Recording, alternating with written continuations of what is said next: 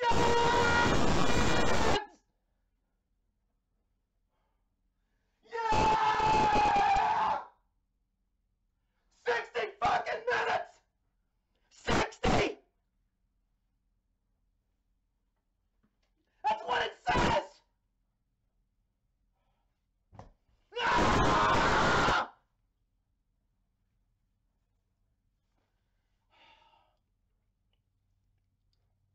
I'm not able to do this post-game video with Baby Doll and Little Baby Doll. We had a family emergency this weekend. So I'm solo tonight, just you and I. I had to hold it down.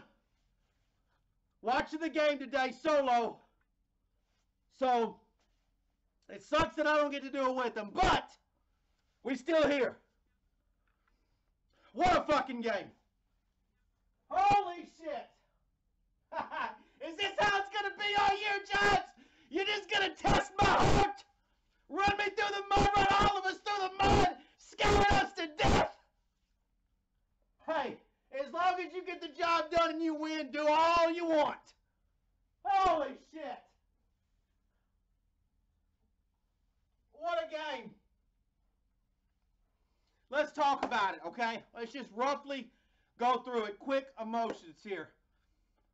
The Giants, look, we go up early 6-0, and I think all of us would agree that it's probably inexcusable for the offense to only get 6 points in those situations, right? You get the early fumble on the kickoff, great field position.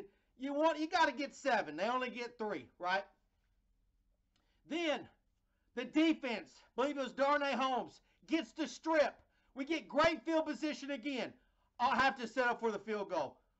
I think we all realize and we all know that great teams in those situations make teams pay. But let's be honest about things. The Giants are a young team. They're figuring it out. There's a lot of new moving parts here. So we had to settle for 6. We let the Carolina Panthers hang around. And look, the Panthers, let's be honest, they didn't play that great in the first half. A lot of mistakes. Mistakes after mistakes. They're dropping passes. They're fumbling. And even through all that, we're all tied up in the first half. We're all tied up. And I'll be honest with you, at halftime, I didn't know what to think. I felt like it was really weird. I felt that even though Carolina played poorly, it's almost like they played better than the Giants. Yet the Giants was winning most of that first half, if not almost all of that first half. So it was a really weird feeling at halftime, right? Which I'm going to talk about the offense in a minute, but because there's something that's really bothered me, but we'll get to it in a minute. So then obviously the Panthers come right out in the first half. They knock us with a silly right hand because they go quick straight to lead. And I'm starting to think like, whoa. Last week we made some great halftime adjustments and absolutely won the second half. And this is how we're going to start this week. Credit to them because they came out guns a-blazing and start the second half. But the Giants continued to find a way when it got tough. When situations got tough, this offense produced. Found a way. And the defense, when situations got tough and we really needed them, they found a way. There's no question that our defense today gave up big plays in situations. There's no question. And we can all criticize the second cornerback position because it felt like whoever was in that spot for the Giants, they tried to exploit all day long. And McCaffrey had a couple big runs, but the totality of what this defense did today was exceptional, was good, was a good job. I can accept that performance from this defense.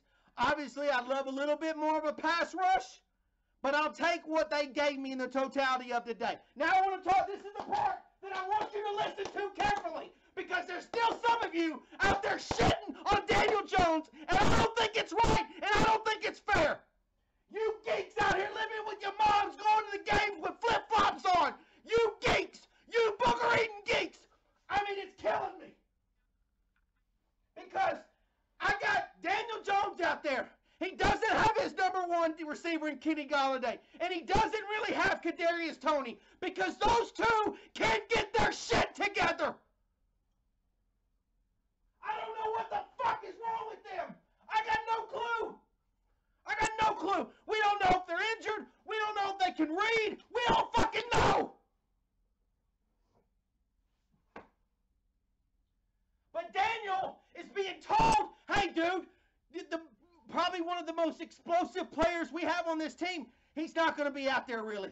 Kenny Golladay, who we gave a bunch of money to, and to be your number one receiver, he ain't going to be out there. Go have fun, bud. Go have fun. And when we needed somebody to win us the game, at the end of the game, who did the motherfucking team turn to? They turned to number 8.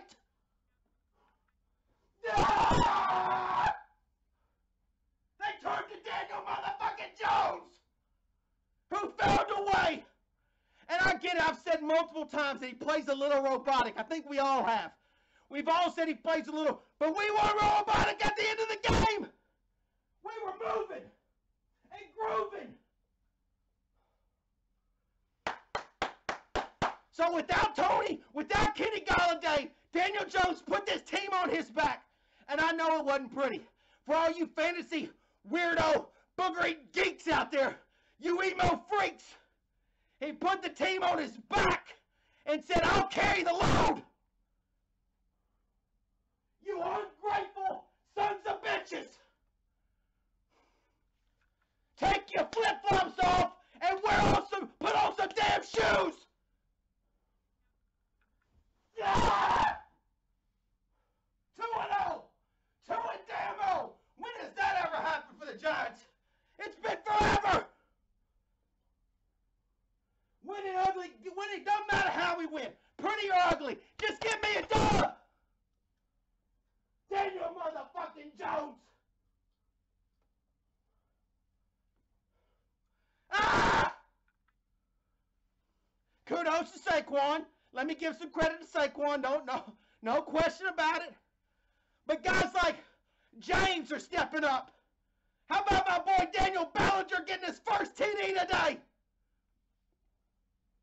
How about this young offensive line? Not perfect, not exceptional, but did the job today. Nah! You geeks, y'all can keep talking about how special Kadarius Toney is. He ain't on the field. He ain't on the field. You know who's on the field? Number 8. Oh. Oh. Nah. Bring on the fucking Cowboys. I'm ready. Every time we play the Cowboys in the last 10 years, it feels like we've had a losing record again. Bring them on. Bring them on. That's my Giants. That's the Giants I know and love. We're in the winning business.